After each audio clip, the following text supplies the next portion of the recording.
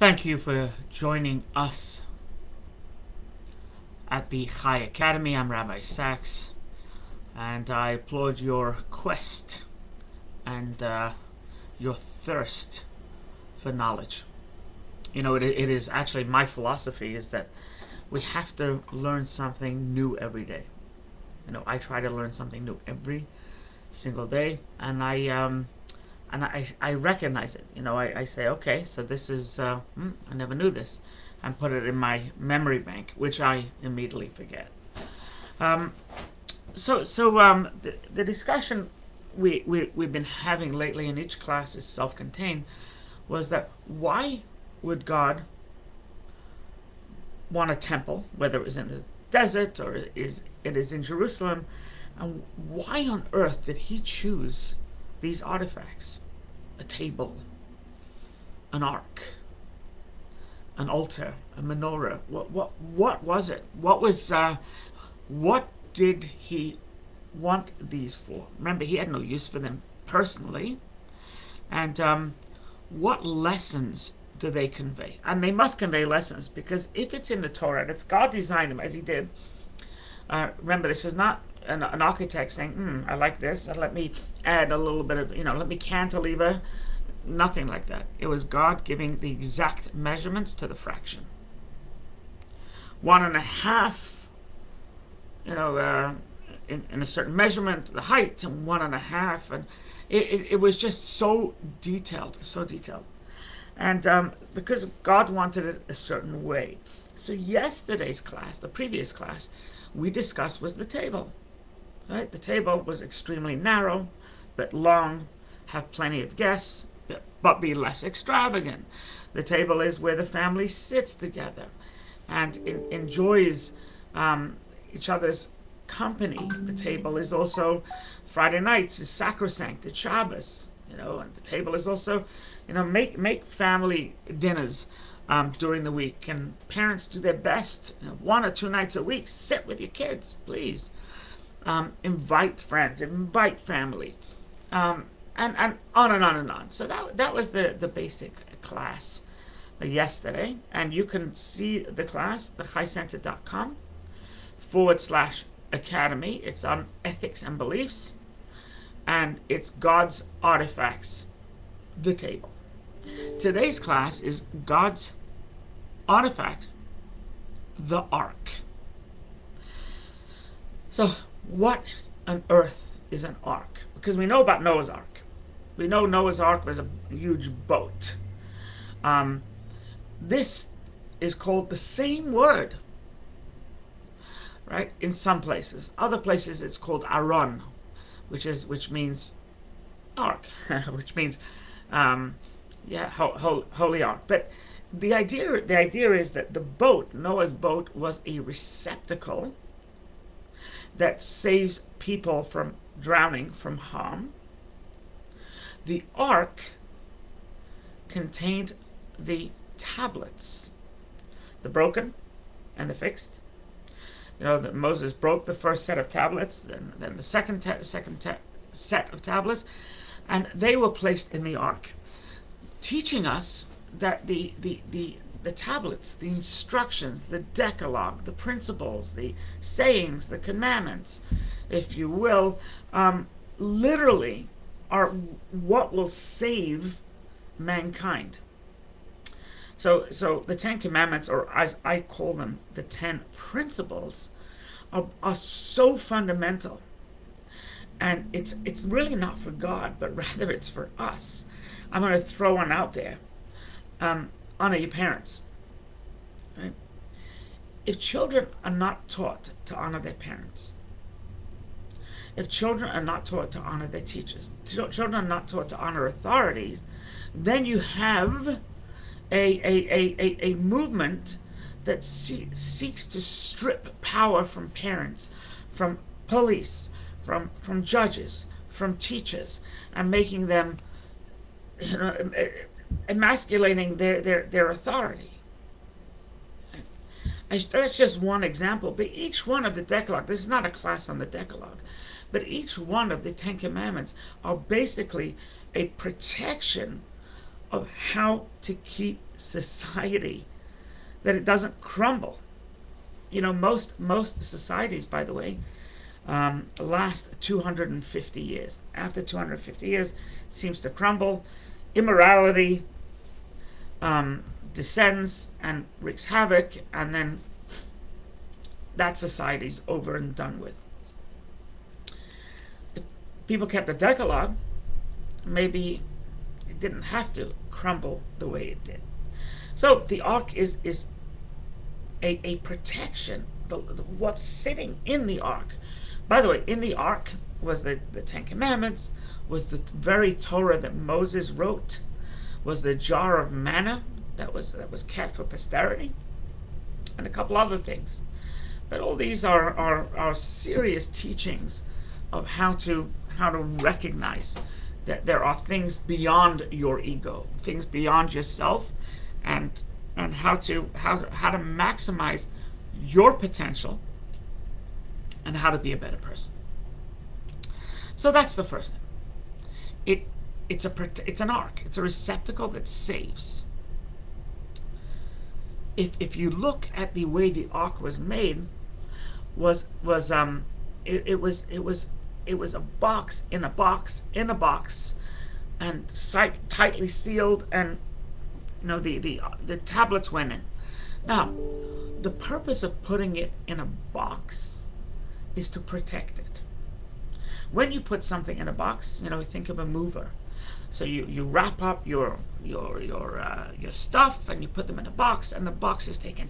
You don't take these the picture frames that you have and place them in the moving truck. Or maybe you do, but I don't. And what do? You wrap them up, place them in a box. You take the next thing, place it in a box. Your cutlery, place it in a box, etc., etc. And the box is designed to as a protection that things don't break. So we discussed protection, but this is a different type of protection that I want to posit. The morality has to be protected. It must be protected. Values have to be protected. It shouldn't be subject.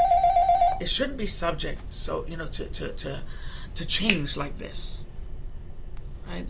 That we have morals, deep-seated, rooted morals, and then we can change them on a whim. I think of the Constitution as a moral document, for example. To change the Constitution is difficult, right? To create an amendment is difficult, but to take a line out of the Constitution is so difficult, because it was written with great humility and great sense of morality. So the Constitution is protected. The Torah, the Ten Commandments, also, not only does it protect, but it must be protected. I always say it's the Ten Commandments, not the 10 options, not the 10 choices. These are things that have to be protected at all costs, and then they will protect you. So so you cannot, society does change, society does evolve, society does adapt. There's no question, and thank God. I think of the change, the civil rights change, and the civil rights, fight for freedom, etc. So it was immoral. Enough people stood up and changed that. So there is room to change things. But I believe the caveat is, if it was immoral, then at the outset. But morality, I'm not talking about acceptance. I'm not talking about, because when none of us are God's judge, jury, and executioner. I always tell people, why did this happen? Why did that? Why would God do this? And I always give people the same answer. I am in sales. I'm not in management. So when God says something, it's in the Torah, right? It's because God knows best. You ever heard something, mother knows best? God knows best. And society should not fool around as a society. I'm not talking individuals. Individuals, is something else. I'm not going to condemn an individual. I think about this, by the way. I myself pray 3 times a day. One of the prayers that I recite is Salachna, please God, forgive me. I'm human and I err and I could be a hypocrite at times. I could be unjust so forgive me. I ask you. I'll do the best I can, but I'm asking you to forgive me. So if I can ask forgiveness of myself for my foolish or not so foolish errors, my deviousness, my paranoia, and I ask God for forgiveness each and every day, how can I judge somebody else? Maybe they ask God for forgiveness. They don't need to ask it of me. So I refuse to condemn any individual, unless you're a Farrakhan, then I'll condemn you, and unless you're a Ilan Omar, then you're finished in my books. But as individuals, that's because you represent too much. But I'm talking about, and it's you got to protect morality as a society, as a whole. You just have to protect it, and it's not so simple. In the 7 Noahide universal laws is you have to have police. Universal laws written by God. You have to have police. So the term defund the police to me is immoral. Train the police. Add psychologists to the police. Have certain police, hierarchy. They should become social workers as well as police. I'm in. Right? In San Diego they have this a division of the police force that's called PERT. And PERT stands for Pediatric Emergency, Psychological Emergency Response Team. Not pediatric. Right? If someone's having a mental breakdown and they're screaming and breaking things, they don't need handcuffs. What they do need is therapists. So here you have special police force that is trained and helps people not commit suicide, helps people calm people down, take them to convince them that the institution right now of 72-hour watch is the best thing for you. That's what I think should be done. So protect morality. That would be the second thing, that the way this ark was made by God. And by the way, and also just added to that, the ark was placed in the inner sanctum, inner of the inner. Right? There wasn't multiple doorways to get to this inner sanctum. One doorway, one and one only. The Holy Temple had multiple entrances. The courtyard inside the Holy Temple, multiple entrances. The Holies, there were entrances, and it was large. The Holies of Holies, the inner sanctum, there was only one way in, right? Because it's not to be toyed with, not to be fooled with. You gotta respect it, look at it, open it, but you gotta be careful. It has to, morality has to be protected at all costs. I think we also learn another incredible, to me, and fascinating lesson, is that in the ark there were the full set of tablets. There was also the broken set of tablets. And they were both in the ark equally. There are people out there and at times present company included, there are people out there who are broken, just broken people. They've had a hard life. They've had a hard existence. They've spent the last decade of their life fighting so many different battles on all fronts, right? Are they any less human than you? Are they any less important than you? Because their chips are down, it doesn't make them not a member of society. The broken tablets, the fixed tablets, were in the same box. We didn't take the broken tablets and discard them. Once Moshe broke them, he picked them up, every shard, and he kissed them. And he almost like apologized that he had to do what he had to do to save the lives. And he placed them gently in the ark. And then he went up to the mountain and got the other set and placed them gently next to them. Right? There's no hierarchy here. There isn't. We're all human beings. You know, the recent controversy, I was about to say controversy. That's my British roots coming up. But the recent controversy with Whoopi Goldberg, race. It's all a construct. It's man-made. There's one race, and it's the human race. Ultimately, it's one race. There's a human race. With different parts of the human race. And included in different parts of the human race, there are lucky parts of the human race, unlucky parts of the human race, chips down, chips up, fortunate, unfortunate. A lot of mazel, little mazel. People can create their own mazel. It is, but we're all part of the human race. We're all part and parcel. You know, as you hear so often from religious people, non-Jewish religious people, we're all God's children. And that's correct. Right? We're part of the human race. So they're broken. They still belong in society.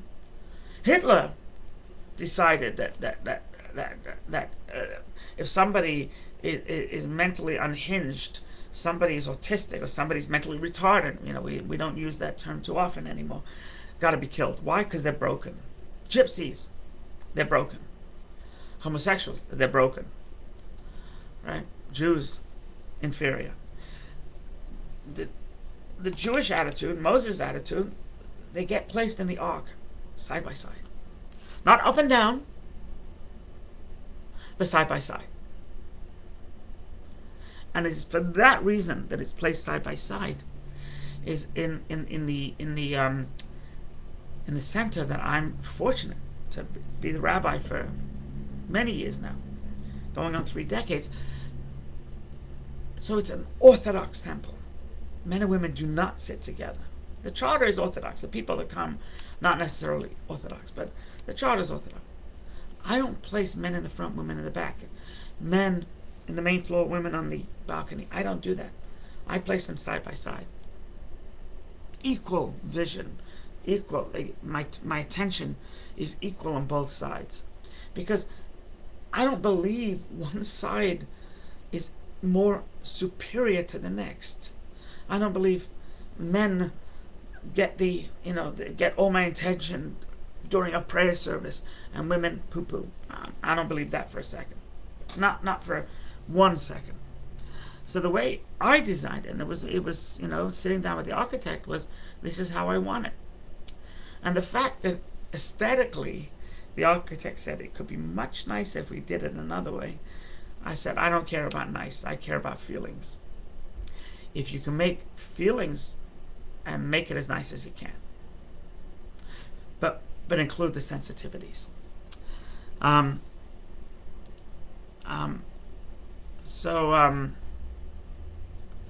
Yeah, as far as the Raiders of the Lost Ark, yeah, who knows?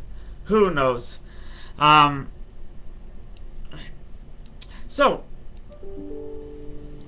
the next thing I think should be that we should discuss is what was on top of the ark.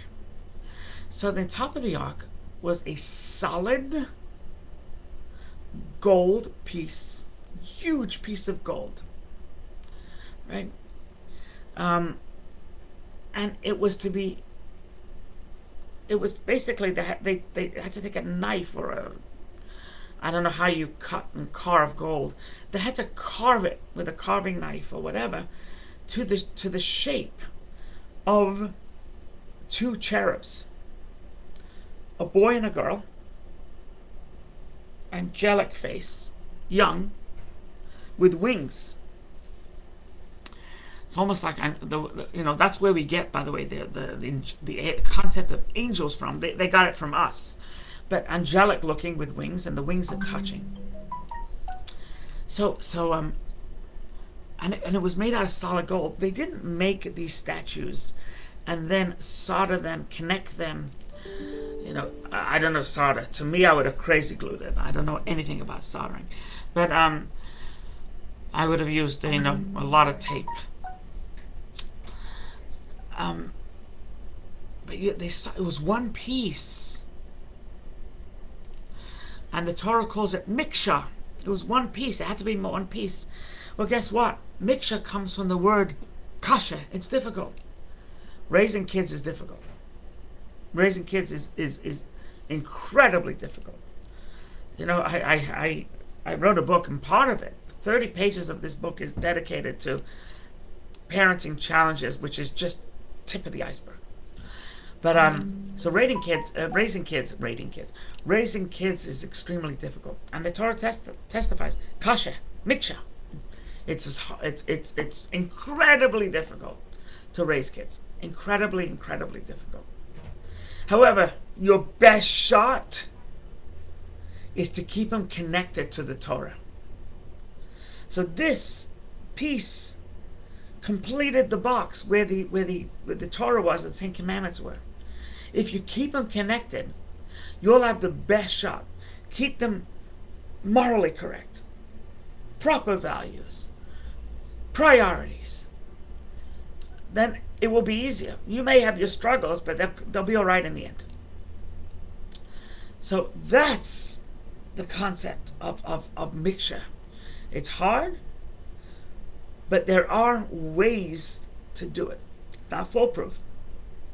I always say it's not foolproof because, hey, Abraham, patriarch of all patriarchs, had a terror hooligan called Ishmael. Even worse, Jacob and Isaac. Isaac and Rebekah had Jacob and Esau, twins. One was a terror, the other one was a saint. I don't know if we have saints in Judaism, but you get my drift. So it was nothing's foolproof. Nothing's foolproof. But the best way is to teach them the right from wrong. I write about this, that if a teacher calls home, the principal calls the parents and complain about the kid. Your kid was a hooligan today. Your kid cheated. You did this. Take it seriously. Don't tell the teacher. Don't tell the principal. Oh, okay. Thank you for your call. And immediately say, hey, kid, don't let them catch you cheating again. That's immoral. Don't do that. Rather say, you're going to get punished. I'm not sure what, but there's consequences to your actions. Okay, Robert? Okay, Julia? Consequences. It's not so you cannot cheat. You hit somebody? Oh my goodness. Right? And definitely don't tell the kid, yep, you're right. Your teacher's a nut job. The principal's off.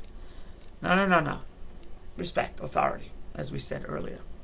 So you got to keep them connected, grounded to morality, values, priorities, etc.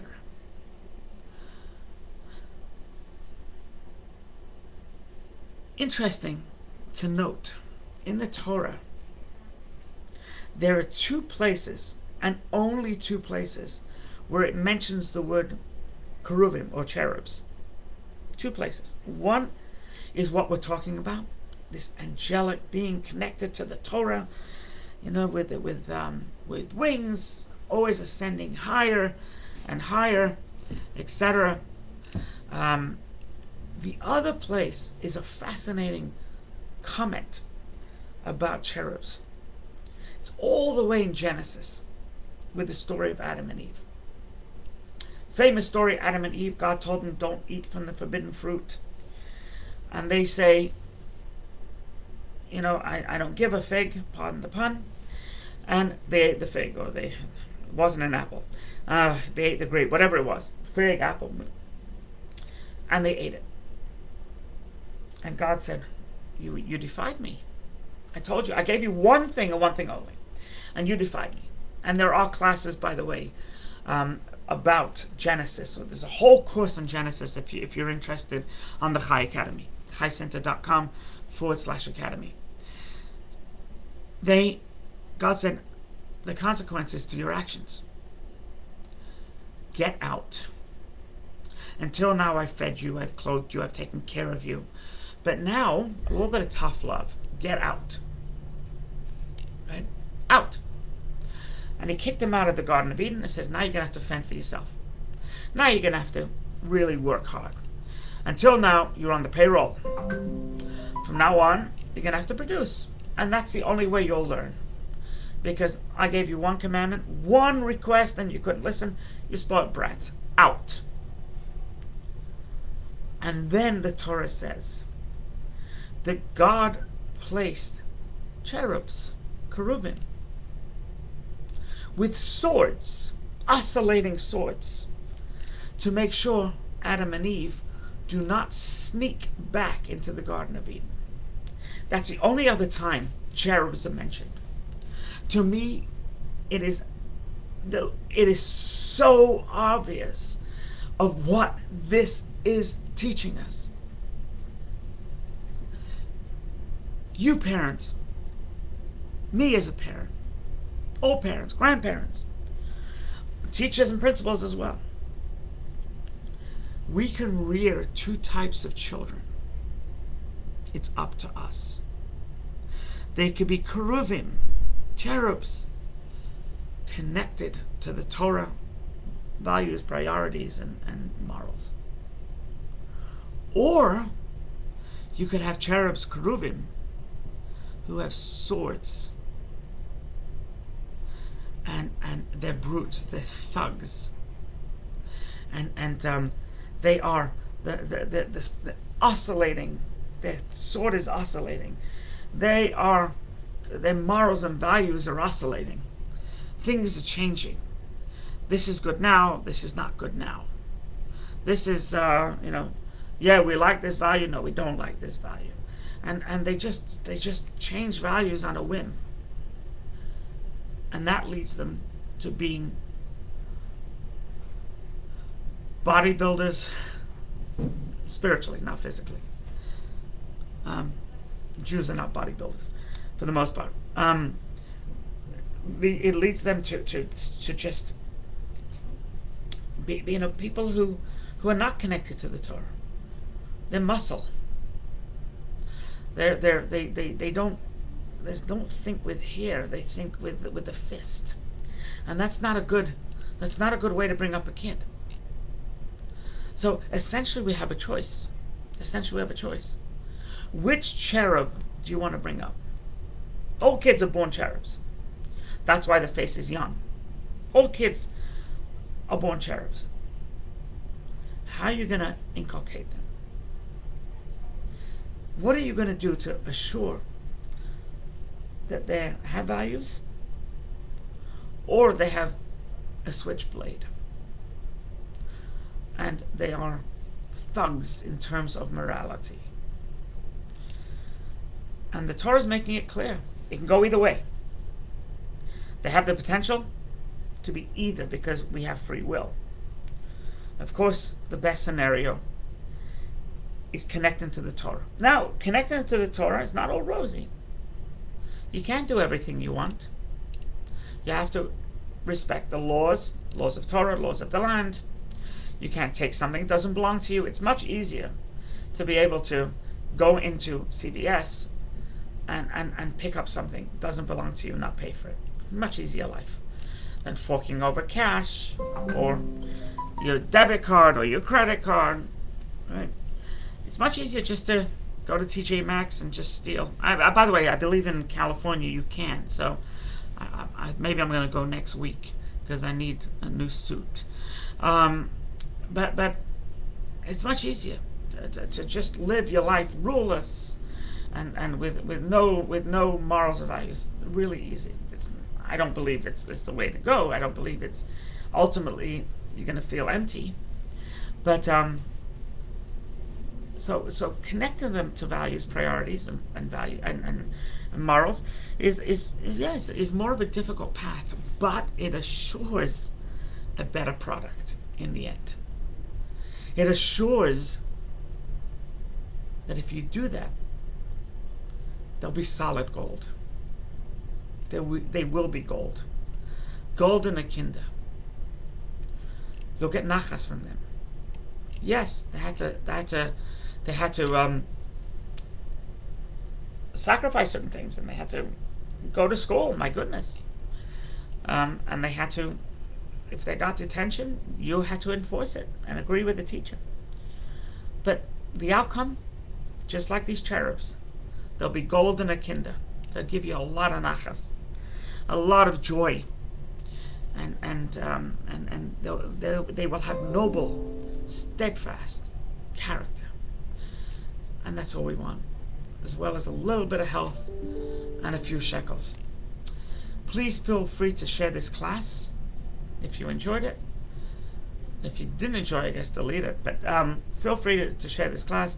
You can find hundreds of classes from the Chai Academy, and at thechaicenter.com/academy, Spotify, Chai Academy, YouTube, the Chai Academy, Anchor, the Chai Academy. There's no shortage of where you can see these classes.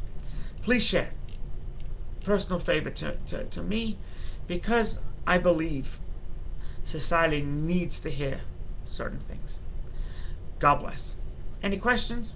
Please feel free to ask. Rabbi at the Chai Center. Any feedback?